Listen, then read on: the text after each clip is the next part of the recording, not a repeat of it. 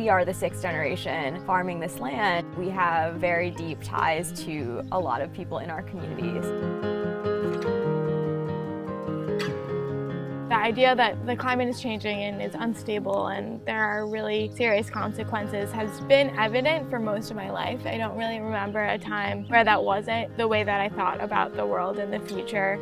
We are in the Midwest. We are much more protected than other communities, but we've already seen flooding that's happened and droughts that have happened on our land and just increasingly unpredictable weather that has made farming much more difficult. We decided to come back to the farm in the summer of 2020 to a place where we could be actively fighting climate change while building resilient communities. Zumwalt Acres is really working to create a future that we want to see as young people, a future that is communal and resilient and one that is actively combating the climate crisis.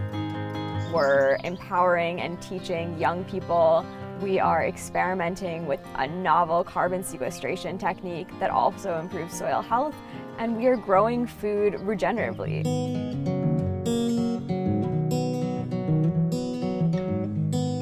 I think at first there was some confusion and surprise about what we were doing here because it is very different than what most of farming looks like in this area.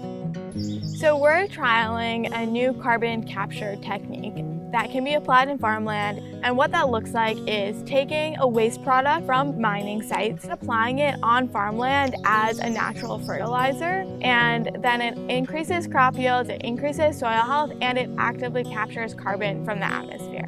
And so here we have an agroforestry system where we are growing fruit trees and shrubs, and we're also growing trees along the edges of our fields in what are called shelter belts, which protect the soil from wind erosion.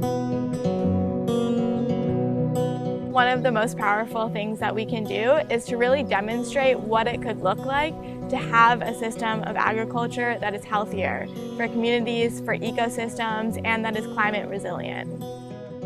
We are showing people that we are their allies. We are all in this together because it's all one future that we're sharing.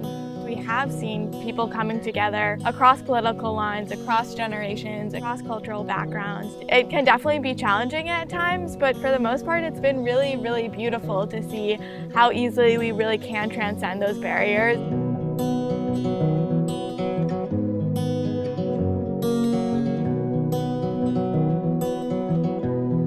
Young people are really struggling with climate grief right now.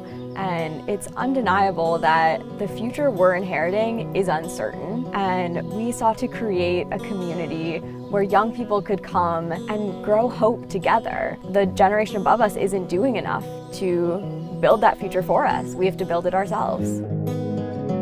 Community is really what sustains this work. It's not easy work, and the only way to do it is alongside community. It's the people who support you, it's the people who celebrate you, it's the people who provide resources in every sense of the word when things are challenging.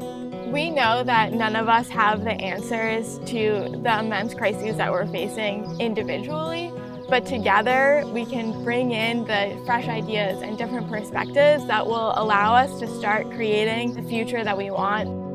We can be terrified that there won't be a future, or we can be hopeful that we have it in us and that we have it in the communities that we're building to thrive and to continue on.